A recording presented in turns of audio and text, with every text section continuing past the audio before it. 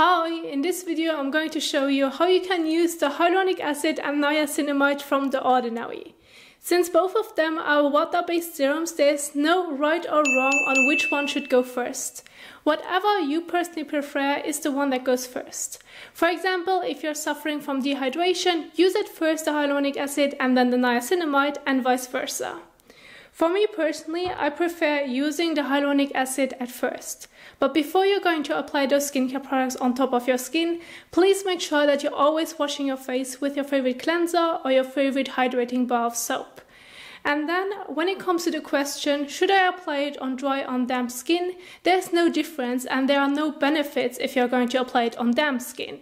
But if you think about it logically and you have already washed your face, your skin is still a bit damp, so there's no problem. But if you still want to learn more about it, I can also give you a video in the top right corner. So starting off with the hyaluronic acid, which you can also use in the morning and evening. Use 1 to 3 drops for the entire face and neck area. For me personally, 2 drops are just fine, and I'm going to use it in my hand. Then gently blend my hands together and use patting motions to apply the product on your face and neck area.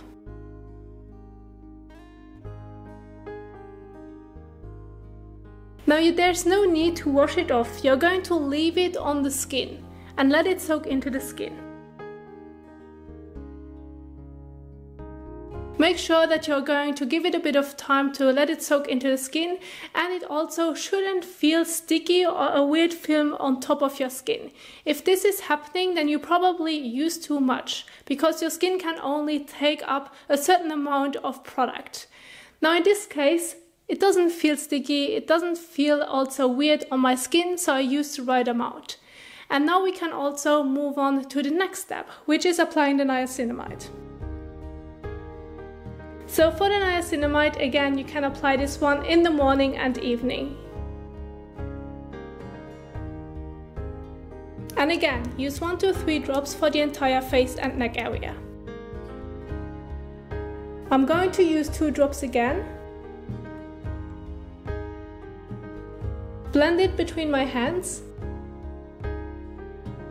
and gently press it into the skin.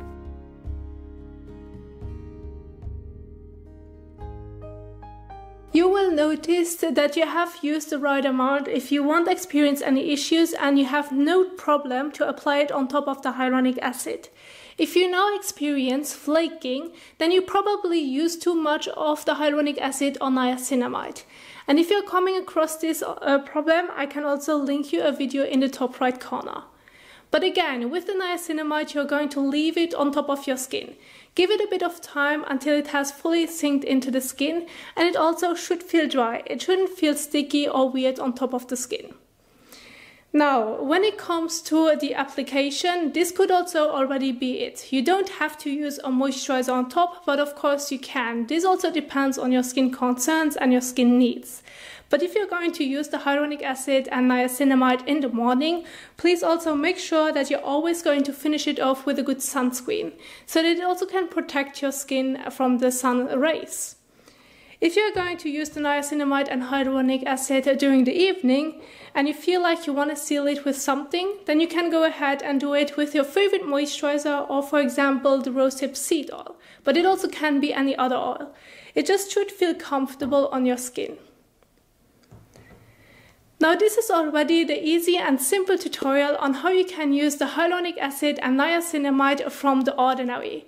And I also do hope that you enjoyed this little tutorial and that also could help you out with your issue. If you want to learn more, don't forget also to check out those videos right here. And if you like this video, don't forget to give it a thumbs up as well as share it. Thank you so much for watching, and I will see you soon in the next one. Bye!